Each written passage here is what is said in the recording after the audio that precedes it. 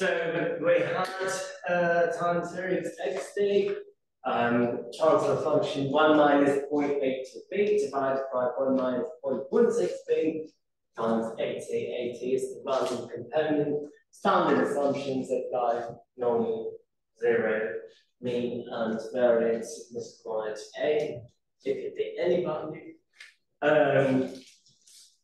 We started with ARMA 1.1. I showed you how to do in R. We rewrote it as MA infinity using long division. This time we're going to rewrite 80 in terms of AR infinity. I have a question in mind, but we'll save that for later.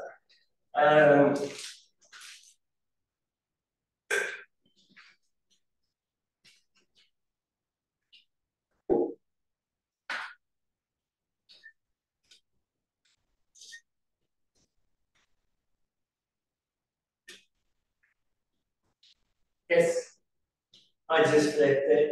So the process is exactly the same. What we would do is do long division again for this part right here, because you can go back and forth.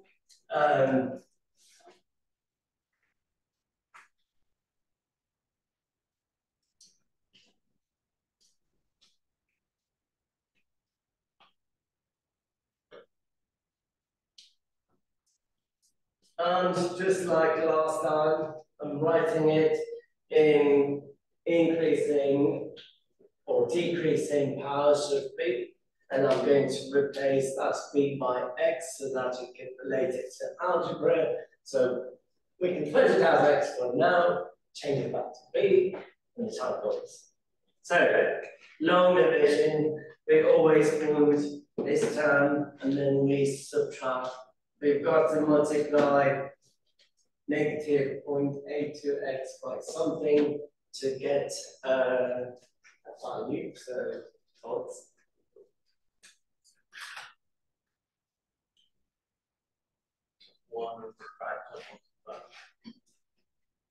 What? Shouldn't it just be the inverse of what we used last time to get the 0.16 into the negative? So, okay, I see what you're saying. This is 1 over 5.125, which would be 0.19. 195.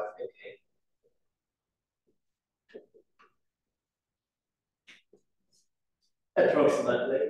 And then we would have 0.195.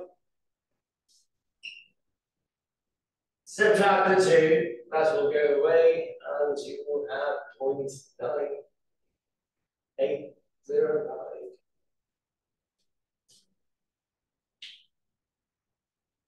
Then we could write it using the standard long division way, which is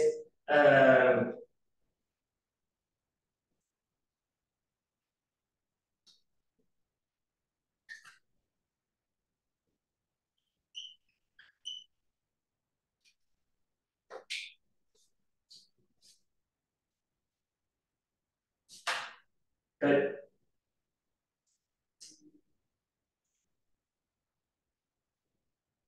What did I put there? 0.05. Oh, that's not 0.195. 0.805. Oh, okay.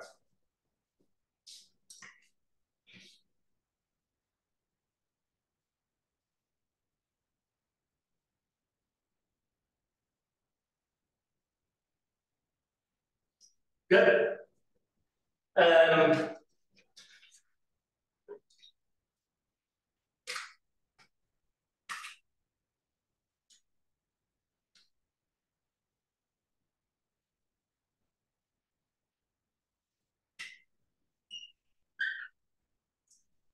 What did we do here?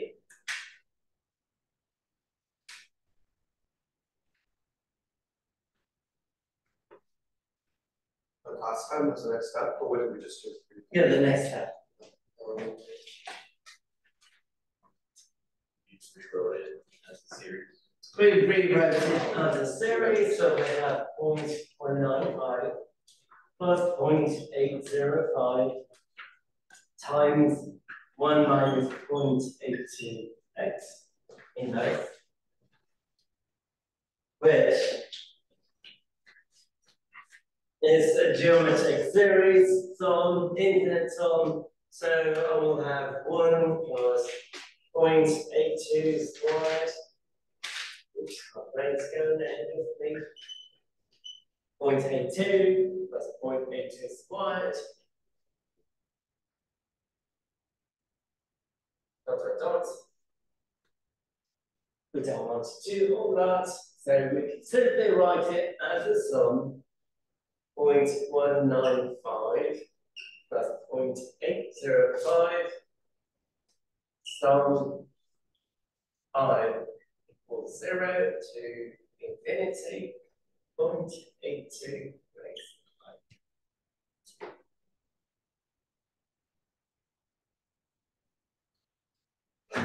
Getting the backwards operator. The X. Done.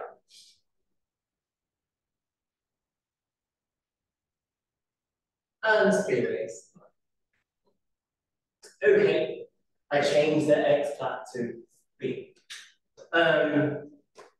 Last time we split the first term, so 0.195 plus 0.805. When I is equal to 0, I'll simply end up having 1 plus the remaining part of the series, 0.82i, b raised I. And we are multiplying by xt over here. So let's not forget the xt part. So on the left-hand side, we have this term times xt. Right-hand side is equal to 80. I'll write it over here. So this is the part we solved. It's right there, 0.195 plus 0.805. 1 plus sum I equals 1 to infinity 0.82 raised I, b raised I. Entire thing multiplied by xt. And that would equal to 80.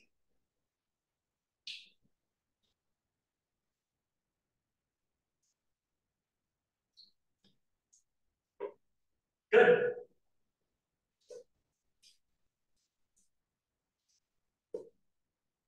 Well, xt still remains outside. 0.195. Let's distribute that 0.805 inside. So 0.805 plus 0.805. Sum I equals 1 to infinity 0.82 raised I, bi, or b raised I.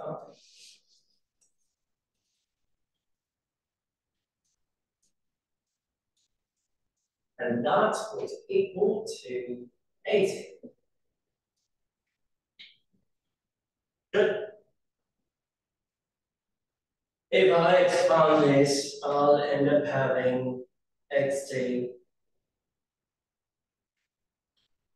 0.195 plus 0.805 is 1 plus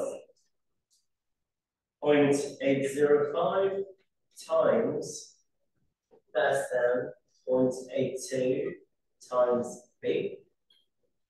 Second term, 0.805, 0.82 squared times b squared. Expanding the series out, plus 0.805 times 0.82 raised through. We get stuck like that. keeps on going, and that's what's equal to a sub t. Well, you can tell me how to calculate it. The first one's easy, that is approximately 0.6. 8. No, 2. You have the calculator. 0.66. 66. Oh. The next one is approximately 0.65, multiplied by 0.8, 0.48 something.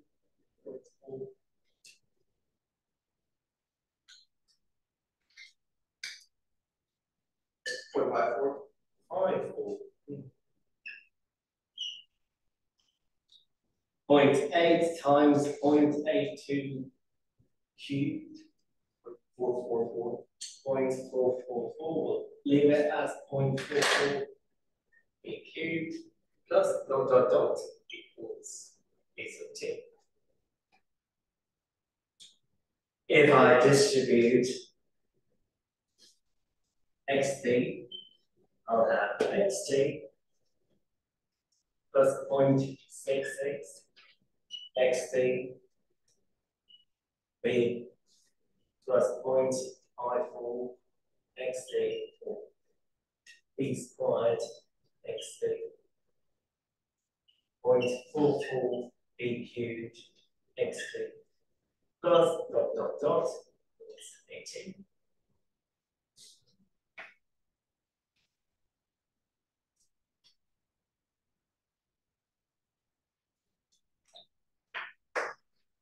I want to get rid of the backwards operator. What should I do? Simply applies, I'd end up having xt plus 0.66 xt minus 1 plus 0.54 xt minus 2 plus 0.44 xt minus 3 plus ... equals 8.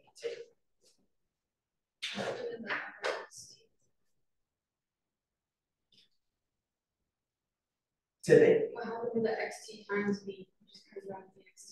This one, xt minus 1. Backwards operator. Good. Now, do we see all the phi weight or psi weight? Yes. If you rewrite it as a sum, which probably was here, I could simply write it as sum k equals 0 to infinity. The positive part we used psi, correct? Okay. So matter psi k and xt minus k equals 80.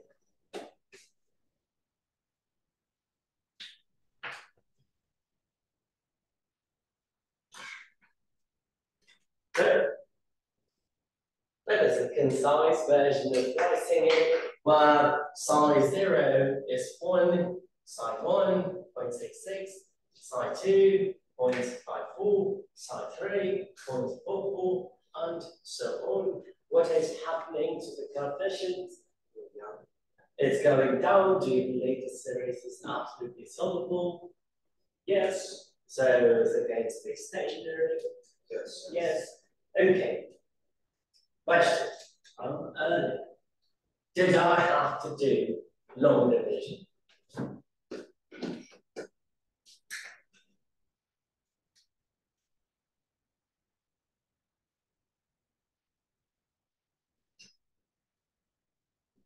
And wrote it this way, but my question is it necessary that we do long division?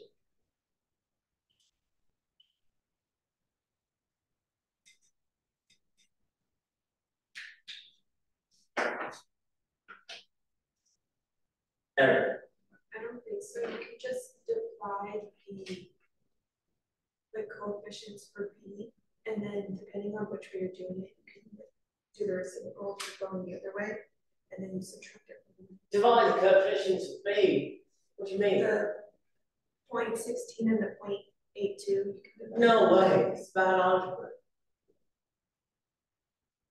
Well, it would be the same when we're doing the long division, you get the same thing, and then you subtract it from one. And then you do the. Oh, I see what you're saying, okay, So but you're doing the same thing, but just without. without even steps. thinking about the division Yeah. part, is there a different way of doing it? Without even thinking about division. Hence, we have applied it a couple of times already. I don't know if this is what you're looking for, but could you multiply the whole thing by whatever's on the denominator and then solve it in quadratic? I'll give you a hint. Maybe you will see it then. 1 minus 0.16b times 1 over 1 minus 0.82b xb equals 18. Let me add some space.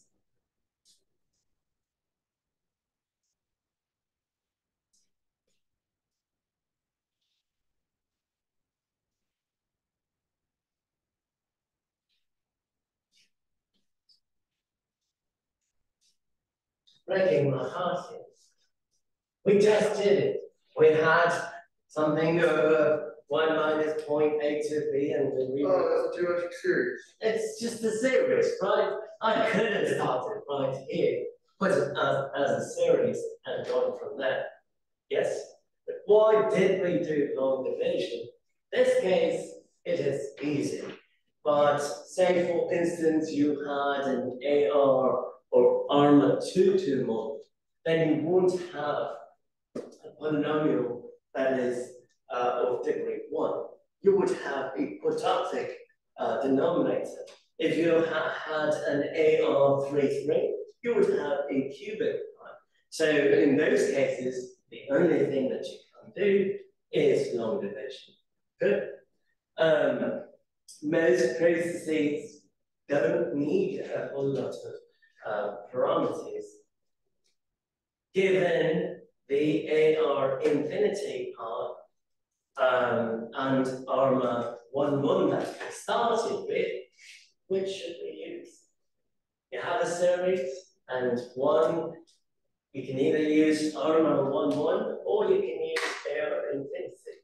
Which one should you use?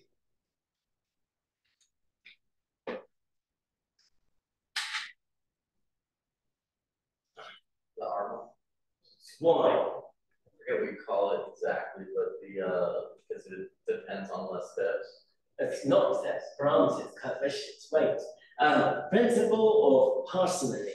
We always want a parsimonious model in the sense fewer the coefficients, the better. If you can't explain something with 4 coefficients, and if you can't explain the same series with 100 coefficients, which is the smart thing to do? 4, right? So we need to go for a parsimonious model. So I'm just showing this over here because we can use this to come up with covariances and things like that. Good? Are we clear? Okay.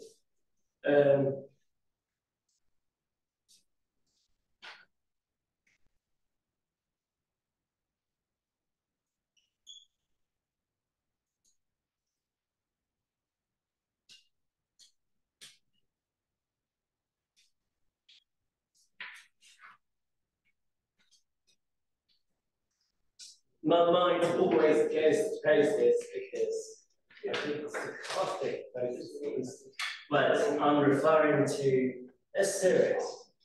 I showed you what a non-stationary series is at the very last lecture or so, yes. Non-stationarity typically happens when you have a unit root. Unit roots result in non-stationarity, and we want roots to lie outside the unit circle. for it to be a stationary process. But just because you have unit roots and series is non-stationary doesn't mean you have to pack it up and leave. There are processes such as Onstein Uhlenbeck finance. It's a process that pops up quite often in stock market. It's a non-stationary series, but is it possible to model them? Yes. What do we do?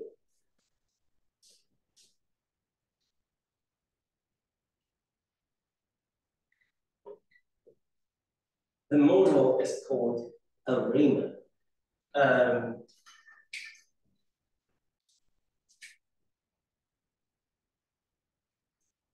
The I part is integrated. That all means it's more like a summation. So ARIMA, the I stands for integrated. What is our standard equation for an ARMA model? You can look in your notes. The goal is to define a non-stationary series. Do keep in mind, this is not the only way. There are plenty of other models. All the names they come up with to this date, it fascinates me. It's got arch, gosh, dharma. It's not like dharma as in religion dharma, but dharma, arch, gosh, integrated gosh, keeps on going. I don't know if I can get to arch and gosh, but there are a whole bunch of models. For starters, let's stick with ARIMA. This is the model that one would fit if we have non-stationary. So, okay.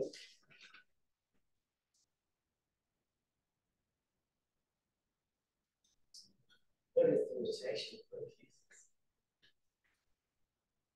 That. I'm trying to stick with the book's notation, so.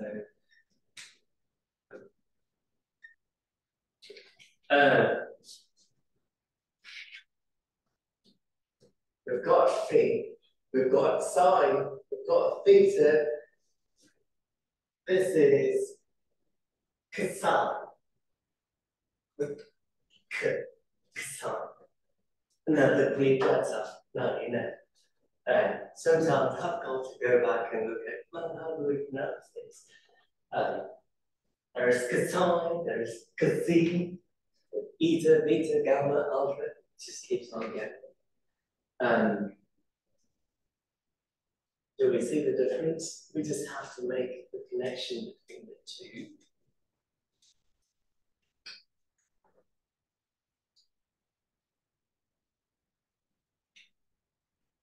If you take phi of phi and multiply it by 1 minus b raised d, then that would equal to phi, or whatever that is. Do put a note in the text that might call this WT. Should we just use WT? It doesn't matter, right? I like to keep it as constant. Okay, so we have, but put a note, and the book calls this W sub T, I believe. It's been a while since I've been having it. Phi of B times 1 minus B raised D. Long time ago, we did learn about 1 minus B. It was in the homework also.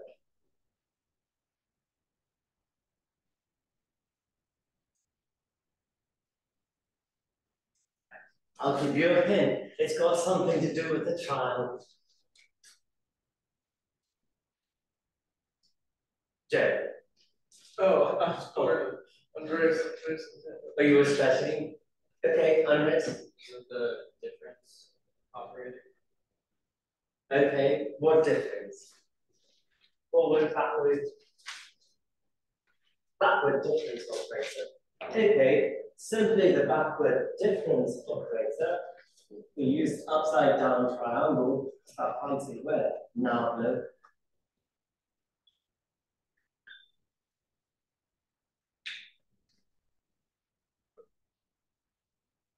Good. 1 minus b is the backward difference operator. That will give us that expression. Why do we call it backward difference? Side note, this is just a professional memory. If I did xt times 1 minus b, I'd end up getting xt minus b times xt, which is xt minus 1. Do we agree? Backward difference. Xt minus the previous one. Okay. That d is the order of the integrated part. Oftentimes, d doesn't exceed, say, 4. I'll be surprised if it went past 3. So common values 0, 1, 2.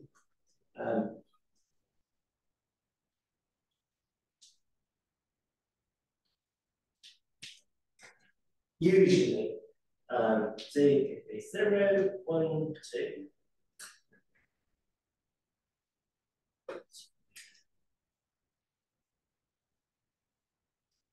Here's a question. If d is equal to 0, our expression is going to reduce to something simple. What is it? ARMA model. This would simply be the ARMA model. Why? Well, if d is 0, it is an operator, but we are going to treat it as a variable. Upside down triangle, boundary rate 0, 1. So I simply go back to phi of phi, which will take me back to an ARMA model. So this is simply ARMA p. Good. When we write it over here,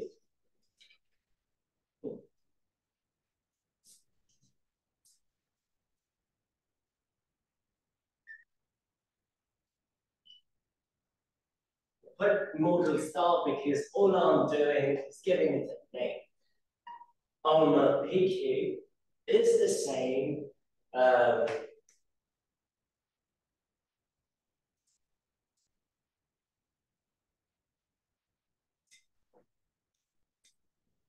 P0 Q. Good.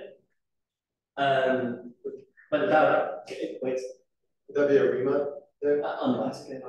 So since I have ARMA PQ and I have ARMA P0Q, I'm adding a new value, a new parameter in there. That corresponds to the integrated part. So P, order of ARQ, order of MA, 0 would simply be the degree or order of differencing. So in this case, it is ARIMA P0Q. Good. Other cases, if I have ARIMA P1Q, P2Q, is it possible to come up with an ARMA representation? Absolutely, we can't. It's these when we get to example 4, I believe. We would simply write it as ARIMA P, D, Q. It's like that chicken restaurant. So last time I used ARIMA when I simulated, because ARIMA is the general specification. If G becomes 0, ARIMA becomes ARMA. That's all. Are we clear?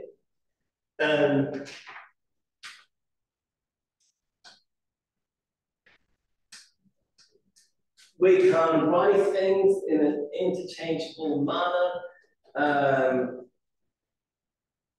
For example,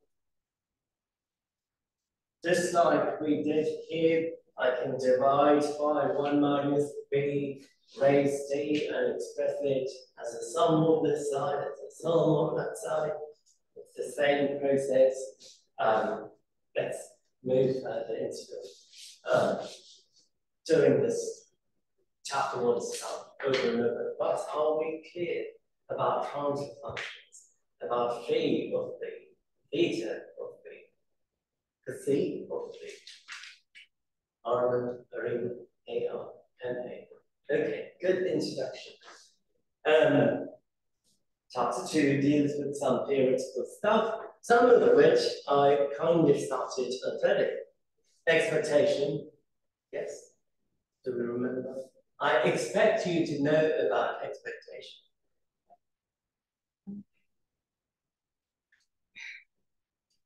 But moving on.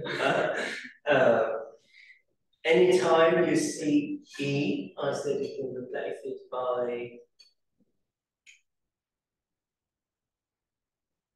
So when you see expectation of X, an easier way or easier thing to relate this to will be mu.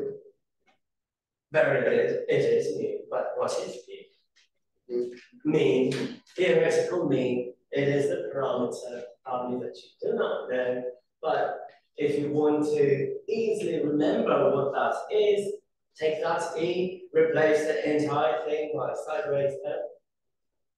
I equals 1 to n, 1 over n, and put inside. So E simply moves or becomes that easier way to remember.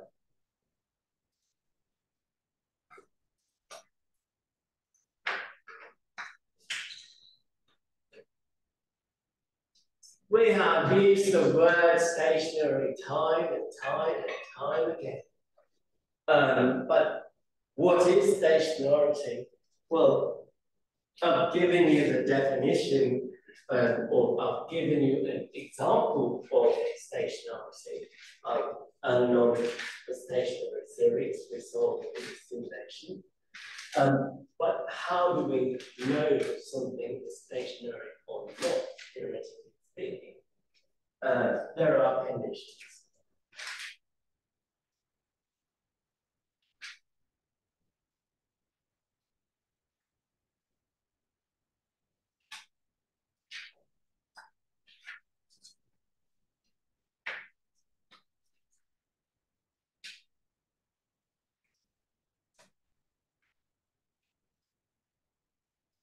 We have xt, xt minus 1, xt minus 2. Those are all the time variables. All of them are random. Reason being, each observation that you make has a t in it. So a random component is always there.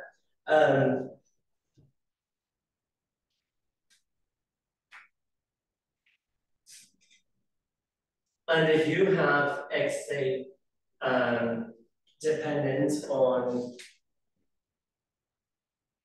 xt minus 1, xt minus 2, the way we write it is xt dash dash xt minus 1, xt minus 2, This simply means xt depends on all of those.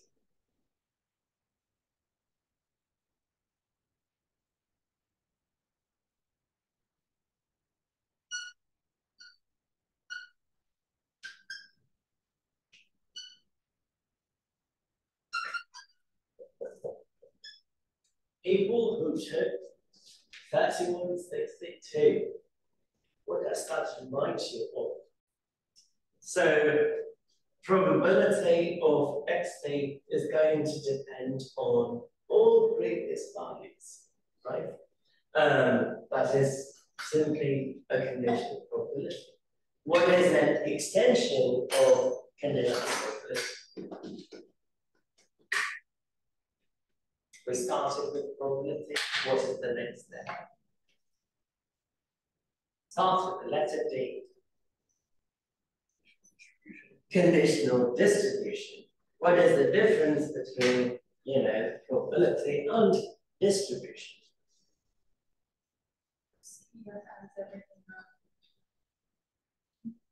So it is a function, correct? Which would mean I have a whole range of values. I'm not looking at a single value. Probability, we're finding for one event, one outcome. Here, I'm going to look for all the possible outcomes.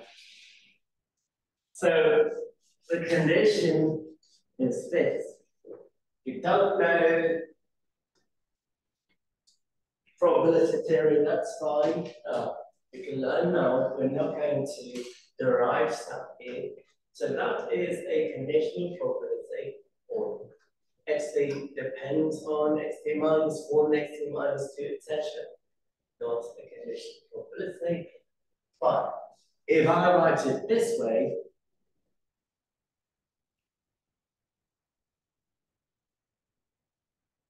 same event, but I'm saying that this is a conditional distribution. Okay? Because I'm going to define for all values for x.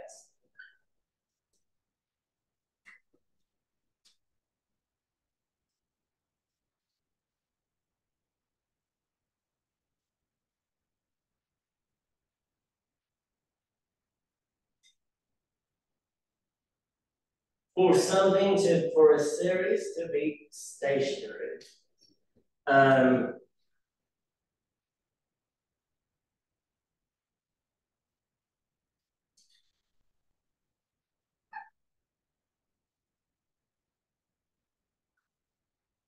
Let's start with this. Xt minus 1, xt minus 2, xt minus 3. This is not a conditional distribution, which is why I wrote that. There is a difference between the two. Here we are saying, well, the distribution of xt depends on all the previous values. Here, it is just a distribution of all of them put together. What's the name? Very good, joint distribution.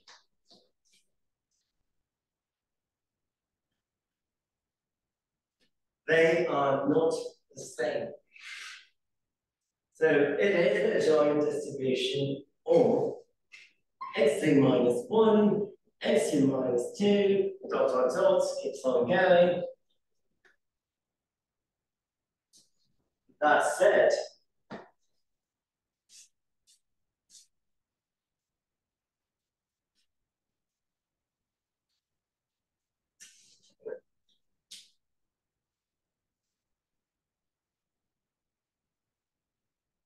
so this is the statement that matters a lot. The joint distribution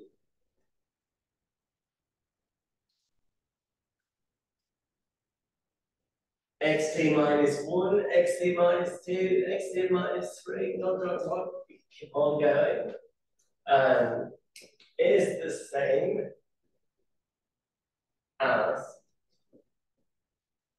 xt minus 1 plus k, xt minus 2 plus k, xt minus 3 plus k, dot, dot, dot. Instead of k, one can use h. Did we use h?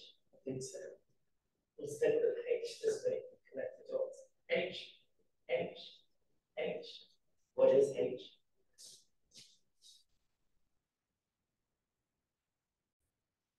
So, for any value of h, which is a whole number, for any h, four numbers. The joint distribution of this and the joint distribution of that must be the same, no matter what H you pick. Do you think that that is an easy task to do? Those who did probability and statistics know the pain that's involved in finding a joint distribution for two random variables. Here, infinitely many, even if you say I have an AR5 model, you have 5 variables. Joint distribution of 5 variables, painful. So what we are saying is not only it should satisfy for the 5 variables that you start with, it has to be the same in distribution to any set of variables if I change the lab. Not an easy task. It is not something that one would want to verify if they want to. No actuary in their sound mind would do it, but then an actuary doesn't have a sound mind. That's what they're in the distance stuff. This, and then wait.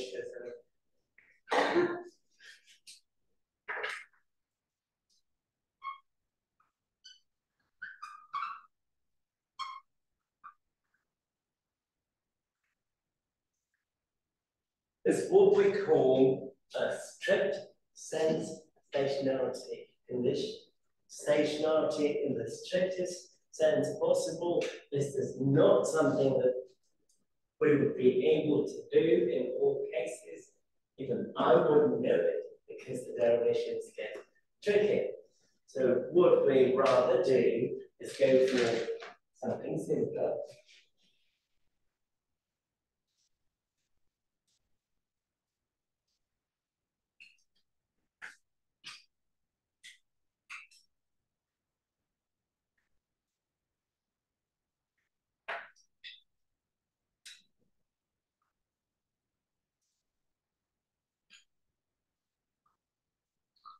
We'd rather go for weak sense or wide sense stationarity.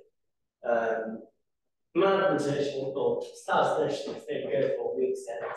Wide sense is something that's used in electrical engineering significantly. They mean the same. I say to Marshall, you say to myself, we'll talk about the same thing. So what is the condition? 1. Expectation of xt is mu, i.e. it is a constant for all t. Remember, I mentioned this very first, the second day of classes. I have a constant mean, I can subtract that. If I don't have a constant mean, I have a process that's going all over the place. Obviously, this is an easy condition to verify.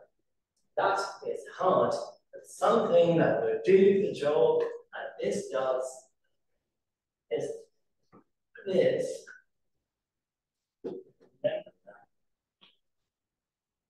Down the page.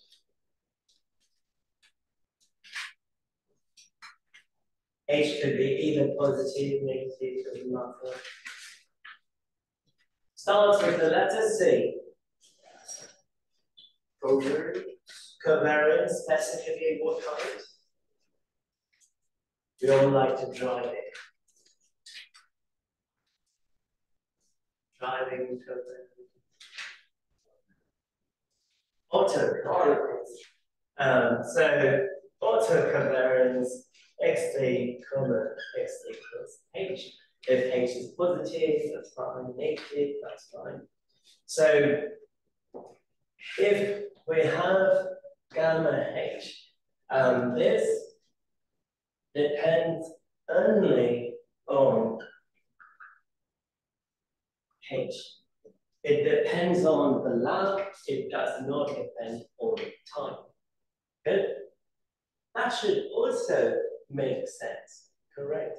If two things are correlated for any h, let's start with h equals -1. So I have xt correlated with xt minus 1. And I want it to be independent of time and dependent only on the lag. And then I move on to xt minus 1 and xt minus 2. I want it to be independent of time, dependent only on the lag. And I keep on moving every single step. They are related, but they are independent of time. In other words, they don't vary with time. If there is a variance, but it doesn't vary with time, then it is stationary. Correct? That's what stationary means. So, if these two conditions are satisfied, then we call it a stationary process. Going back to that original picture that I started with a while ago, I had an initial level, and I showed you things go back and forth about that level. So there, you've got variability, but they don't vary with time. There is variance, but things don't go like that random walk simulation. Are we clear? Does gamma need to be a certain value to be stationary? No, it just has to be independent of time.